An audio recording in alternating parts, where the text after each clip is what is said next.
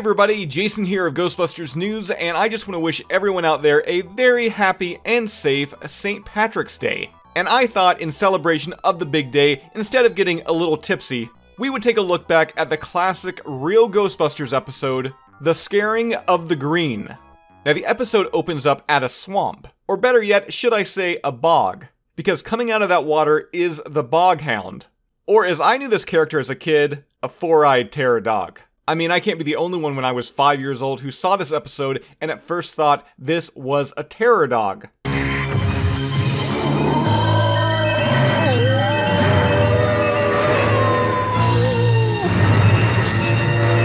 Now speaking of flashbacks to the original film, the Ghostbusters are once again seen on the job in a lush ballroom. But this time around, they're not busting Slimer. Instead, they're after this crude-looking thing.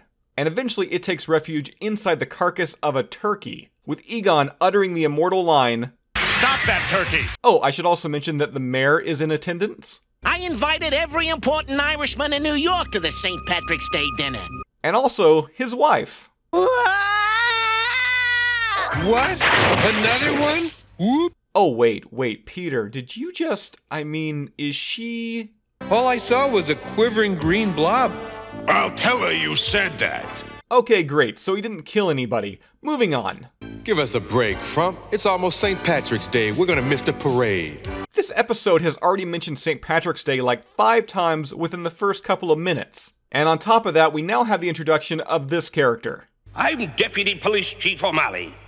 I was wondering if you Ghostbusters could do me a wee bit of a favor. And O'Malley, well, he warns the Ghostbusters about the curse of the Bog Hound, which at this very moment, guess what? It conveniently arrives in New York City.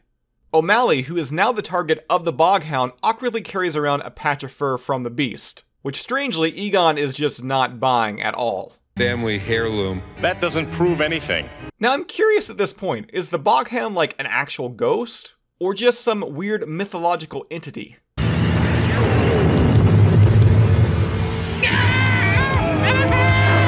Walter Matthau and Jack Lemmon, everybody. Let's give them a round of applause.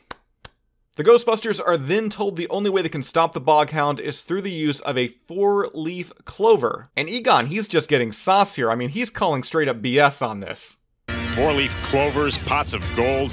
We'll be talking powdered bat wings by the time this is over. It's just not scientific.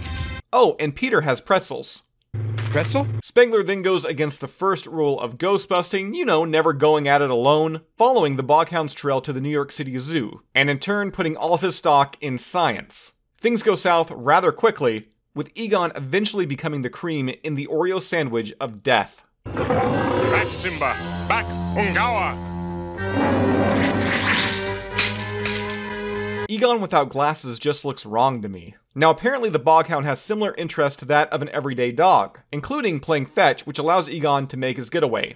While all this is happening, Ray is looking for a 4-leaf clover, which leads to a miscommunication with an Irish police officer, and as the trend, is thrown in a garbage can. New York, everyone, what a town. Now when it comes to Peter, his day is going a bit better.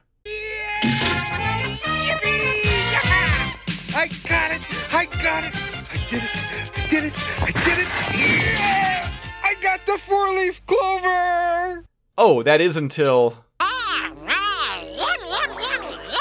I'll just say it again. They should have rebusted Slimer a long time ago. We've wasted enough time on superstition. He ate it! A ghost is a ghost. Okay, so I guess the Bog Hound is a ghost after all.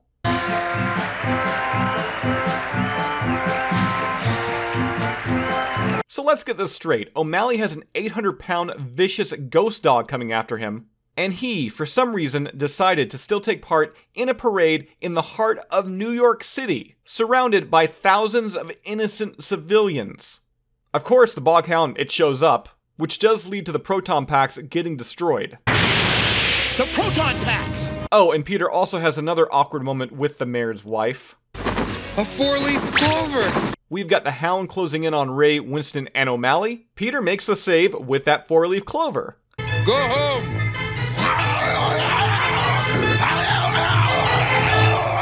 But there's a slight problem with that idea.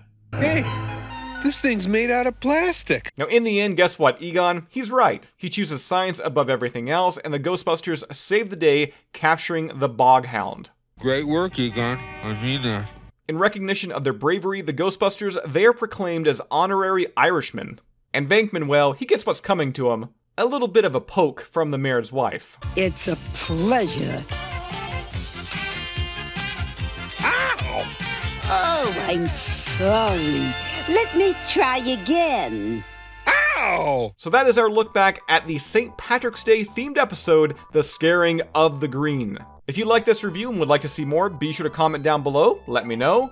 And if you'd like to request an episode, sign up to the Ghostbusters News Patreon page. We have a link to that down below in the description. So as always, be sure to subscribe to Ghostbusters News here on YouTube, bust that bell notification icon to stay up to date with everything that's happening within the Ghostbusters world. And I will see everybody right back here next time.